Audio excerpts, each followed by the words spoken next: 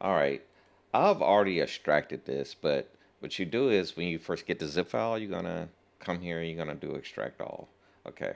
Then you're gonna go in here, and what you need to do is like first what we're gonna do is grab these two files, and I should have, let's see, I have it open over here. Okay.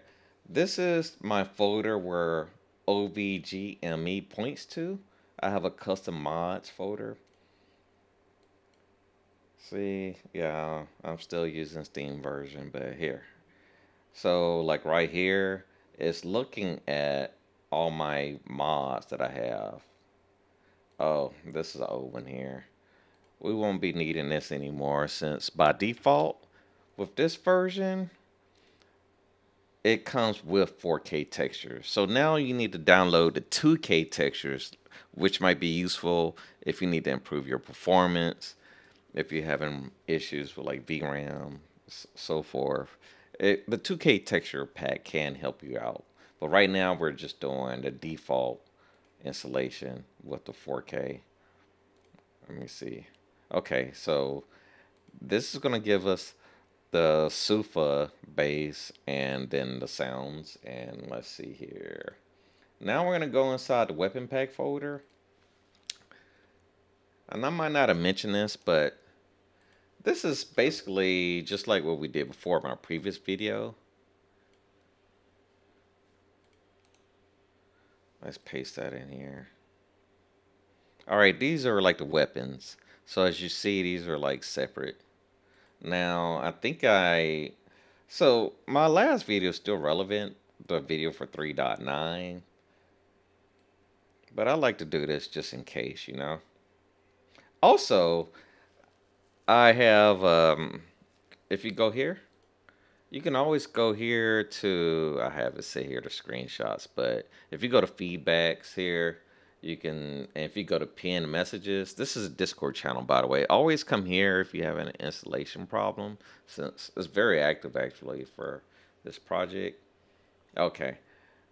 I don't see, like, there is a, I used to have like a written guide in here as well for installation. I'll put it though, just check my comment section, like if you want to see things step by step. All right, this is the final thing here. It's like you need to enable it, right? So, like if I want to use just the base, if I just want to use the base, I would just come here and click on it. Yeah, that's taking a while. That's taking a while. Interesting. Here it goes. It's going. It's going. Oh, while that's installing, let's multitask here. So you can see I have the spice. I don't. Okay, that's for a different mod. Don't worry about that. Also, there's probably going to be another update coming. Is the expectation where they're going to re-enable some of the other weapons for this special version? Is they made it compatible with the latest DCS 2.9 and everything. Like, okay, so that installed. The others are going to install faster since they're smaller, you know, smaller folder. Yeah, and these are the weapons. I'm not sure about conflicts off the top of my head. Like, used to, you had to install. So always come here and check the fact. That's the most important step. In the Discord channel, come here. And right now we're installing this, the F16i. So you come in here and just check for like any conflicts. And what I mean is certain weapons, it used to be the case where they conflict with each other. Some weapons would conflict. It's in here somewhere if there's any conflict. So here we go. Which weapons can work at the same time? That's what I'm talking about here.